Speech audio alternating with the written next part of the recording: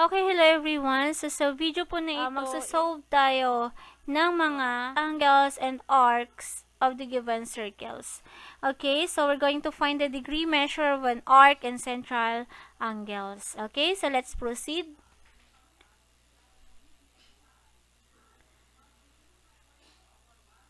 Okay, example, this is our circle. Okay, meron tayong mga points on the circle. We have point G, K, L, M, N, H, and the center of the circle is point E. So, this is circle E.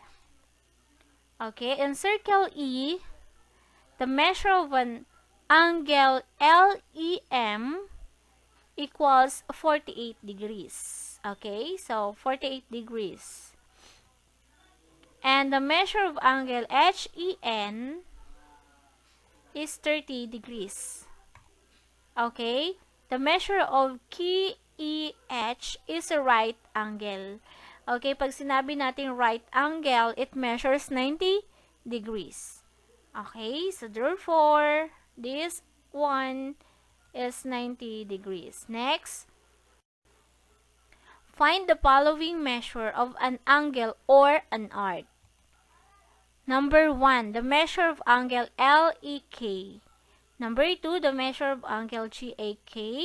Number 3, the measure of angle LEJ. Number 4, the measure of angle GAH. Number 5, the measure of angle KEM. Number 6, the measure of an arc LK. Number 7, the measure of arc GK. Number 8, the measure of arc LMN. And number 9, the measure of an arc JH. And 10, the measure of an arc KLM. Okay, solution. Arc LMH is a semicircle. Kapag semicircle, ibig sabihin, ang measure niyan is 180 degrees.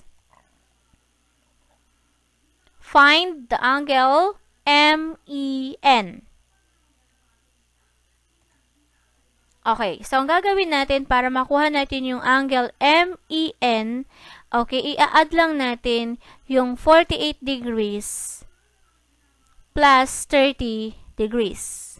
Okay, yung angle LEM at angle HEN. Okay, so since LMH is semicircle, it is equal to 180. Okay, so since binigay niya na yung dalawang angle niya, which is 48 at saka 30, add natin yung 78 degrees. And then, isusubtract natin yung 180 degrees na semicircle, okay, doon sa 78 degrees. Okay, then, ang sagot is 102 degrees. Therefore, the measure of an angle MEN is 102 degrees. Okay, so kung pagsasama-samahin natin yung tatlo, 30 degrees plus 102 degrees plus 48 degrees, the answer is 180 degrees.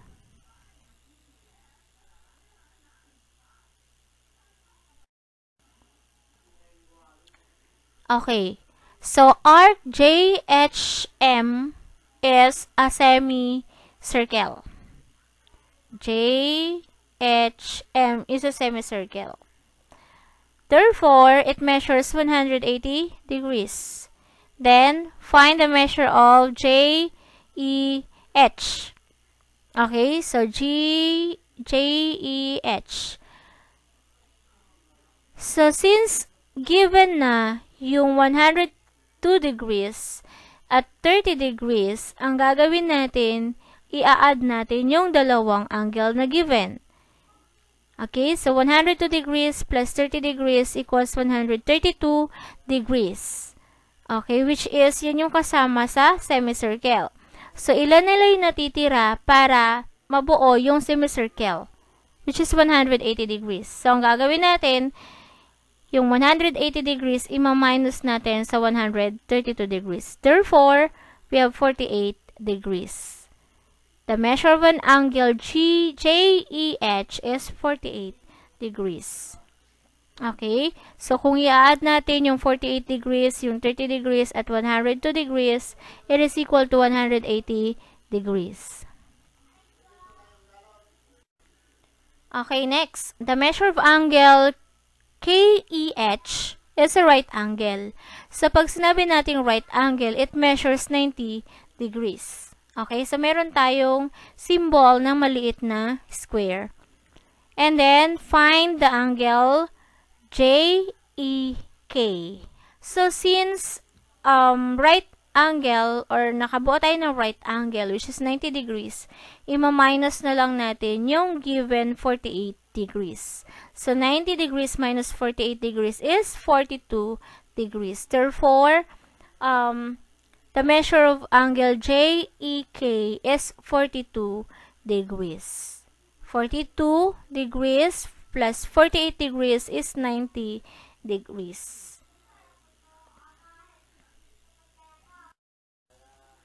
Okay, next. Arc JLM is a semicircle, which is 180 degrees. And then, find the measure of angle KEL. Okay, kung JLM ay semicircle, okay, so meron na lang natitirang part ng semicircle which is hindi natin alam kung ano yung angle. Okay, measure ng angle which is the angle KEL. Since given na yung dalawang angle na 42 at 48, ang gagawin natin is i-add natin yung 42 degrees at 48 degrees. It is equal to 90 degrees. Since 180 degrees yun, okay, 180 degrees minus 90 degrees equals 90 degrees. The measure of angle KEL is 90 degrees. Okay, so to check, pag pinag-add natin lahat ng angles natin, which is 42 degrees plus 90 degrees plus 48 degrees plus 102 degrees plus 30 degrees plus 48 degrees, the answer is 360 degrees. Dahil yung buong circle, ang measure nun is 360 degrees. Okay, since nakuha na natin lahat ng measurement ng central angle, so i-substitute na lang natin doon sa mga measure ng angle natin. Okay, number 1, the measure of angle LEK is 90 degrees. Okay, angle JEK is 42 degrees. Angle LEJ is 132 degrees. LEJ. Okay, bakit siya 132 degrees? Okay, so pagsasamahin natin yung angle LEK at saka angle GAK, which is 90 degrees plus 42 degrees. That's why we have 132 degrees. Okay, next, angle JEH is 48 degrees. Then, angle KEM is 138 degrees. Bakit 138 degrees? Okay, pinagsama natin yung dalawang angles, which is the angle KEL at LEM. Okay, 90 degrees plus 48 degrees is 138 degrees.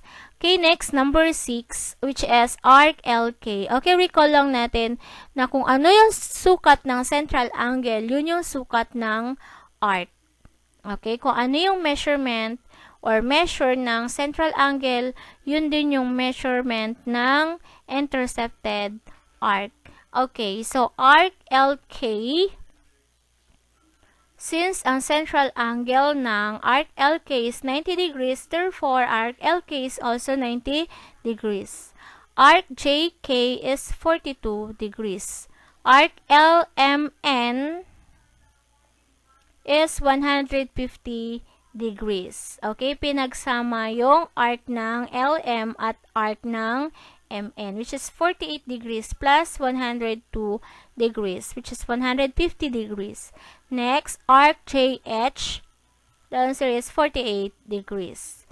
And arc KLM is 138 degrees. Okay? So, pinagsama natin yung 90 degrees at 48 degrees. So, that's why we have 138 degrees. Okay? So, that is how to find the measurement of an arc and central angle. And that's all for now. Thank you for watching. For more videos, please visit my YouTube channel, Matish, and then click playlist. Thank you. And please don't forget to like, subscribe, and to share.